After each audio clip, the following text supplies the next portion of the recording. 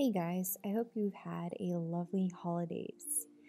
This time last year, I was actually applying for schools, and one of the things I realized is that TU Delft actually doesn't have a lot of their application portfolios online. So I thought I would share mine and explain my process and why I think I got admitted, because as it turns out, I wasn't admitted for my degree. About 3 months after I got my admissions notice, I received an email that said I was accepted to the school accidentally. Don't ask me how that happens, but what I think happened is they looked at my portfolio, they liked my work, and when they double checked my degree and where it came from, they realized that it wasn't considered good enough for the school. Luckily, I was still allowed to attend, and I have been studying here for the last semester.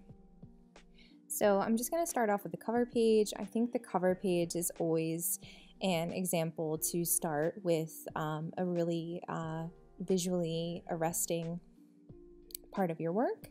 In this case, I chose an image that is from my first semester at Lund University.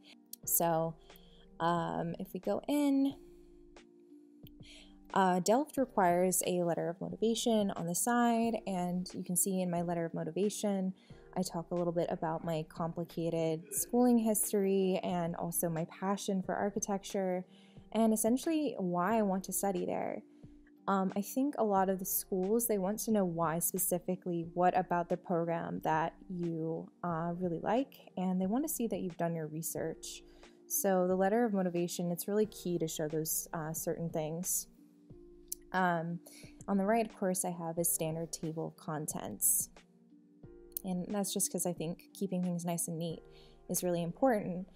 Now, one of the things you might notice is I actually don't have page numbers on this portfolio, and that's because I actually ended up applying to TU Delft about 3 hours before the admissions deadline.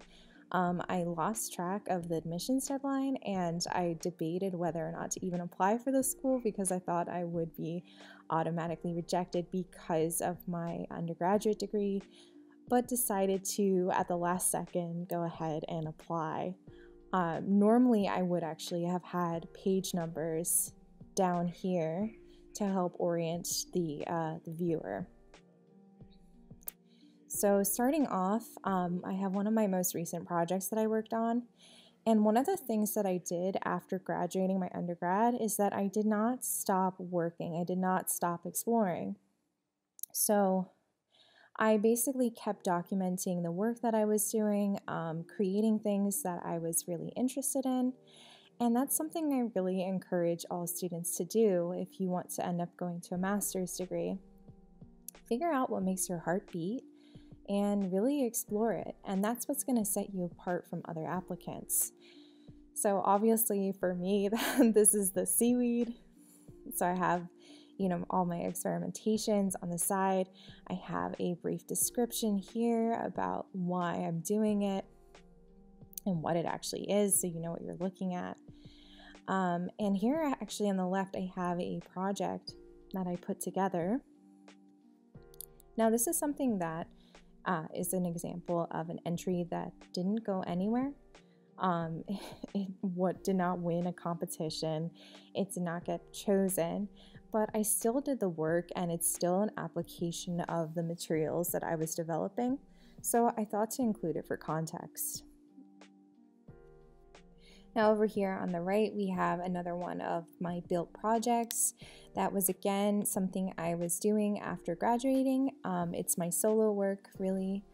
And even though it is a solo work, I had a lot of help from teammates, so you can actually see that I credited who did what. And this is one of the really important things to do when you're making a portfolio, is if you had teammates or you had an advisor or you had somebody helping you in any way, shape, or form, you have to put that into your portfolio. Otherwise, it is considered a form of academic plagiarism. So if you're putting renders into your portfolio that are not your own, you have to credit that. If you're putting drawings in that another classmate did, you have to credit that. So just put their name in. It really people know that, it's a team effort. Architecture is a huge team sport, so just include it. It's always better to include it. It reflects better on you, actually. So this was the project that we built together, and this was my build team.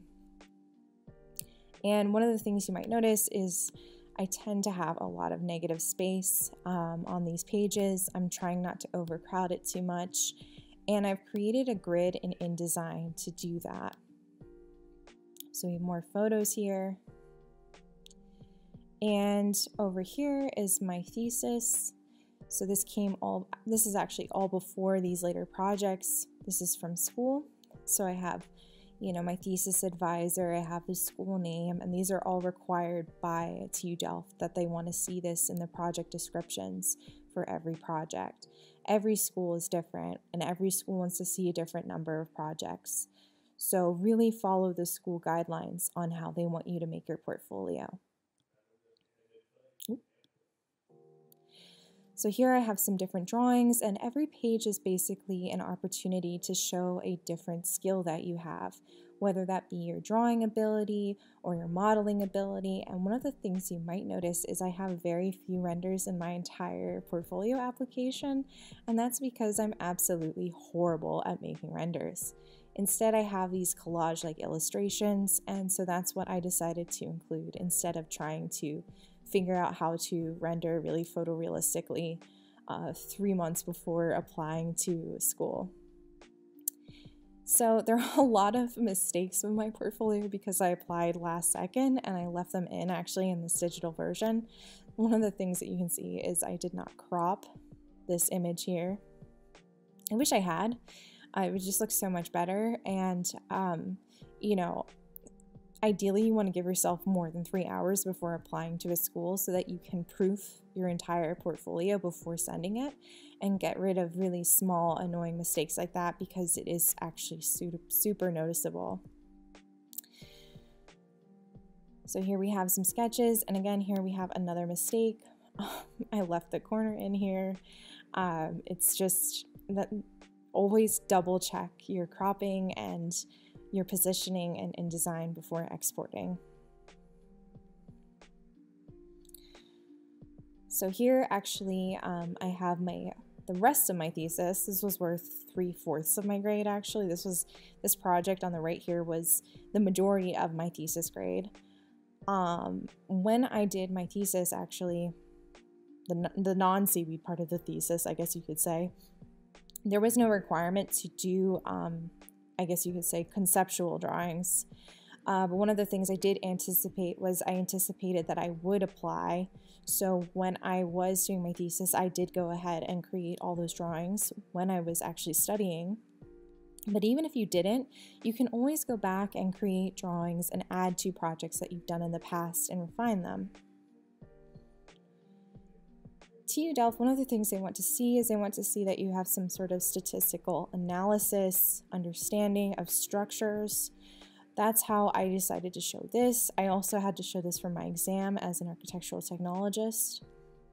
And I also had to show detailed drawings. So this was a good in-depth drawing that I had made where it's a little hard to see on this because it's a bit blurry. But the further you zoom in, the more you can see that I actually did detail this entire section of how the building would actually be built. And I do have these technical drawings. So I think that was also very key and instrumental to me getting accepted at the school. As you can see here, I really went the full Monty because my building had to be built. And then to leave off at the end, I always recommend including something that, again, makes your heart shine, something personal. It could be photography. In my case, I have my sketches and my sketchbook because I have just sketched around the world for about 10 years, almost.